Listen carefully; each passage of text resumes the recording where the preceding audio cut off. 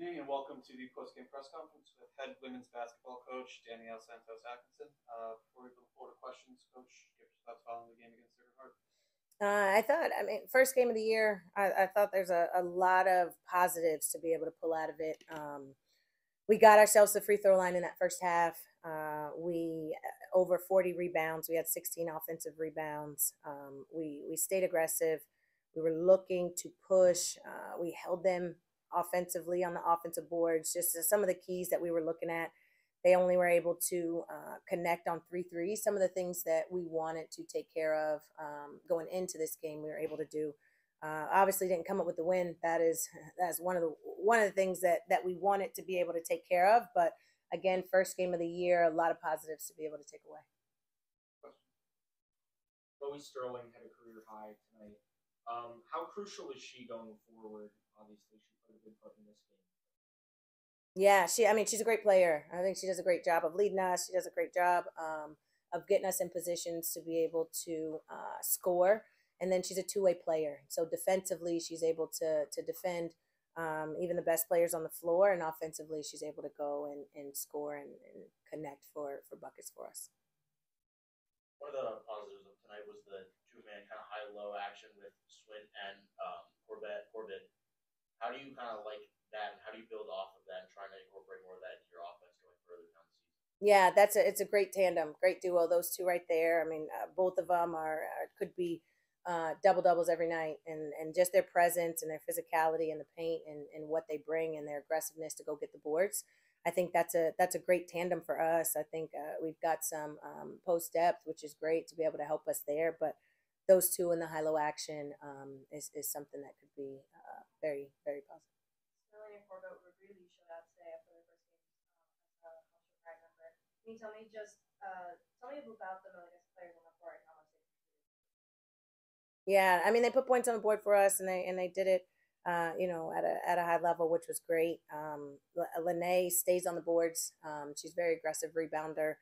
She got in a bit of foul trouble early, and so that was tough having to sit for a bit. But I thought in the second half she came out and showed what she could do. And then obviously again, Chloe, she's just a great floor general for us. She has the ability to score it, but she also is able to put people in a position to score it as well. You mentioned double tonight for Lene Corbett. She had sort of a slow start.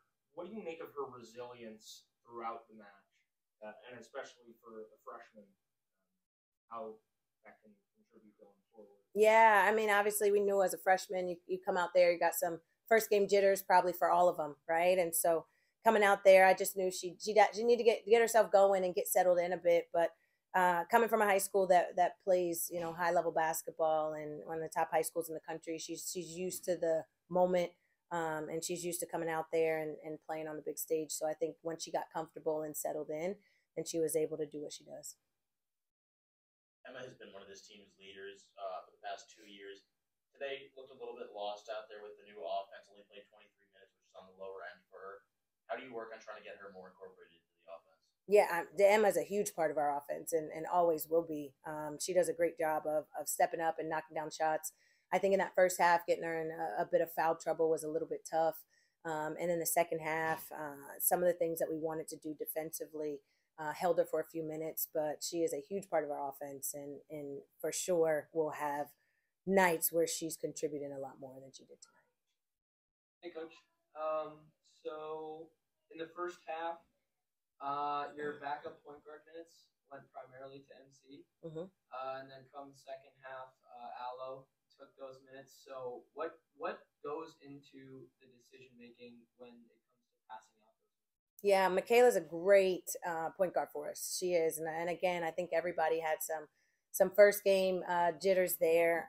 She's going to be a great one to be able to play. We like playing her and Chloe together, and being able to move Chloe to the wing a bit, or even be able to move Michaela to the wing. But having the two ball handlers out there that can run our offense and being able to keep our tempo where it needs to be, I think we can do a great job with that. And so I think Michaela's going to be able to contribute in lots of ways, just getting her settled in and ready to go. And then also in the first half especially, Emma Kirby, she went, I think, 7 of 7 in the first half. just really dominating down low. I thought Zai did a pretty good job of staying straight up when she was defending her. But how else can you guys look to, I guess, turn teams away when they have somebody dominating in the post like that? Yeah, I think some of her points came from some of our defensive rotations. Yeah. So they do a great job of getting downhill and forcing our bigs to help. And when that happened, a lot of the times the person who's a secondary help was a guard, and she just outmatched right there in that position. I thought we could have been a little bit more physical and forcing a tough shot, but of course we didn't want to foul, rotating a little bit sooner, taking away that shot. But I think from those rotations and then also from the offensive rebounds and being able to get some putbacks there, I think our posts do a great job defending when they are defending those people. I think once we get into those rotations, and we've got to continue to work on how the secondary help is making sure we're taking away shots. Sorry, last one. So down in the first, towards the end of the first half, you guys seem to have figured out that press, and I know you guys were working on it in practice this week. But then again, towards the end, just multiple turnovers against that press. So what was the message, I guess, to the team when those turnovers started, and how can you guys look to face future presses against other teams? Yeah, I don't think the press didn't change, right? And so it was just us and how aggressive we were in attacking it, and how aggressive we needed to be and being able to get through that press and stand and continuing to attack it with confidence. I think we just went away from that. We quit playing tempo and pace that we needed to play with just to be able to get that thing. I don't know how many turnovers we had just from 10 seconds, right? And that's not something we want to be able to do. So just staying aggressive and keeping our confidence in the press. The press didn't change, right? And so for us to continue to be able to attack it there and continue to work at it, I think we'll be fine. Brina Larson, her debut from Independence Community College, 5 points with 3 assists, 2 steals, 3 rebounds. What did you see from the Swede out there? Yeah, Sabrina did a great job. And one of the things that she does is she's a great glue, great connector. She understands defensively, philosophically what we're looking to do. She's a great defender. She gets in there, gets her hands on boards, will rebound the basketball. Offensively, she's a great shooter, being able to step up and knock down shots there. And so I thought her debut, she did what we needed her to do and staying aggressive. Nice post-match press conference, Coach. Thank you. Thank you.